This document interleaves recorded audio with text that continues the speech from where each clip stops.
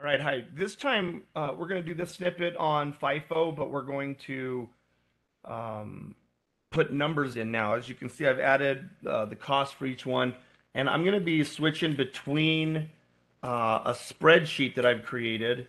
You're welcome to create a spreadsheet like this if you'd like to. If you're good with spreadsheets, if you're not, I highly recommend getting good with them no matter what because they work and are very useful in college. We're going to start off with the beginning inventory here. We got our 10 rocks, 2, 4, 6, 8, 10 rocks, and they are at $10 each. Okay. Now I'm going to go and share my screen, and I'm going to zoom in. Should have done that to begin with. Oops, maybe a bit too much. There we go. Okay. So our beginning inventory, they're not purchases or cost of goods sold, but we have 10 units at $10 each. So our total cost in our inventory right now is $100. And yes, I'm a little bit kind of OCD when it comes to wanting these to look good. Okay. So there we go. At beginning inventory, that's what we have. All right. So back to our rocks.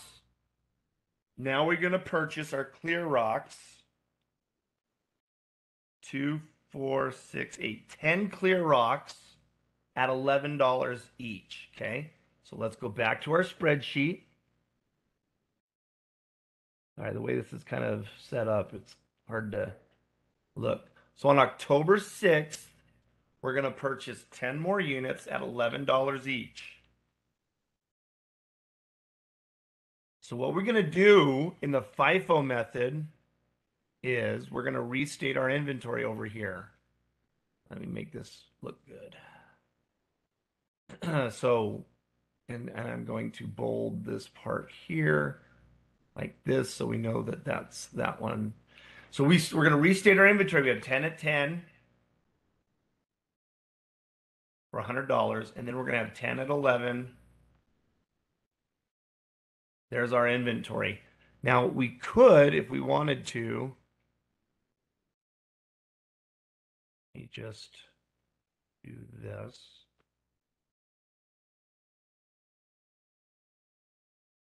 We could total them up here just for the sake of knowing we have 20 units that have cost us a total $210, right?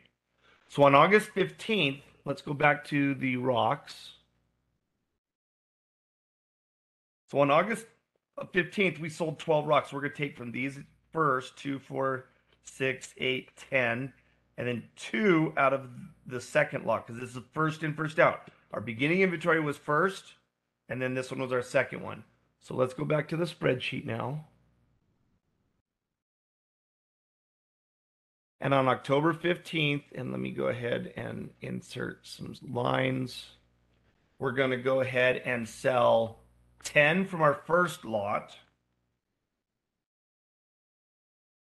and 2 from our second lot at $11 each. So our current cost of goods sold is 122 bucks. And look, we sold 12 units.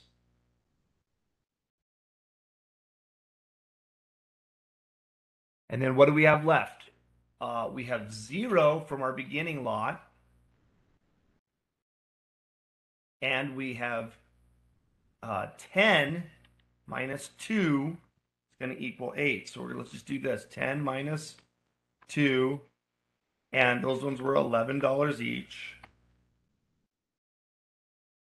So we have $88 left in our ending inventory. Let's go ahead and put a little line under them.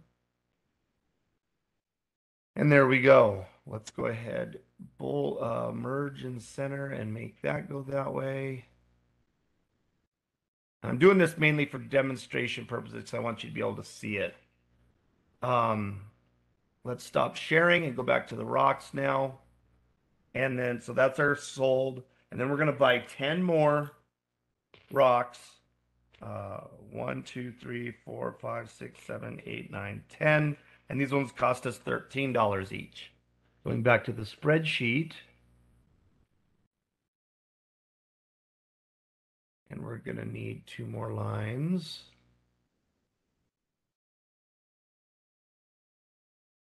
I already know I got to do that anyway. We purchased 10 more rocks at $13 each. So now we have, actually, let me add in another line. I want to demonstrate this clearly for you. We have 0 at 10 from the first lot. It's gone. We sold it in the last time. We have 8 at the 11 lot for that 88 bucks. And now we just bought 10 at 13 for 130. So now we're going to add these up. We have 18 units left at a total cost of $218. I'm just going to give me plenty of room here. All right, let's go back to the rocks now. So now we sell 15 rocks. First in, first out. 2, 4, 6. Oh, where's my other little clear rock? He was over here. I must have forgot to count him. So we have 10. We have the 8 rocks now here. 8 plus green 9, 10, 11, 12, 13, 14, 15. So if you remember, if you watched the other snippet video, we had 3 green left under FIFO last time, so we're in good shape. We're doing it the same way. Let's go back to our spreadsheet. And we just sold on October 28th.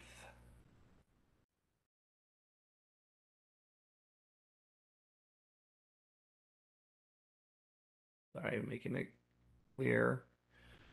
We sold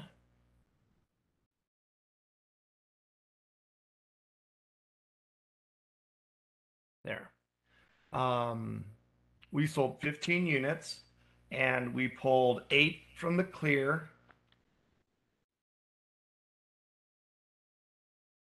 Well, let's do it. Let's do it up here. 8 at 11. And then we sold 7 from the 13 lot for a total of 91. So let's see what our sold 15 perfect, and our cost associated with that was $179. That's going to leave us. Let's go ahead and scroll up a little bit there. We have 0 left of the 10 unit lot. We now have, we just sold all the 8 of the $11 lot. We just sold them all. And now we have only 3 left of the 13 lot. For a total ending inventory, and I'm going to put that down here, 3 units at $13. Okay, my screen's in the way. So that's our ending inventory. Now let's find out how many we sold. Remember, we sold 12 and 15, so we're going to add this plus this for our cost of goods sold of this plus this. Oops. All right, so let's track this. What was our beginning inventory? I'm going to put beginning inventory over here for convenience. All right, what is our cost of goods available? It's going to be this one. These are all of our purchases and then our beginning inventory. So remember, our purchases plus our beginning inventory is our cost of goods available. And let's find out how many units. You know, I'm just going to do it like, well, no, I'm just doing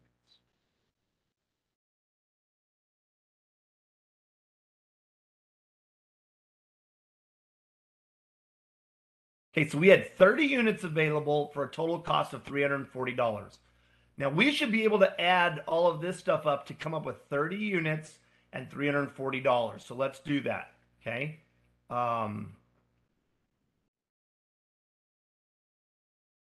Ending balances, and then let's just do check figures.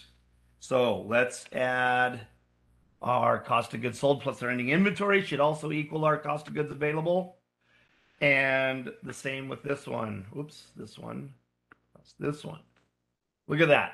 We match up. So it works out. We're doing good. We got our check numbers correct. Everything clears up. So that is the FIFO method of how to do this. If you have any questions, again, hopefully this really clears it up with the numbers and everything. But if not, let me know and we'll see what we can do to help you out. See you in another video.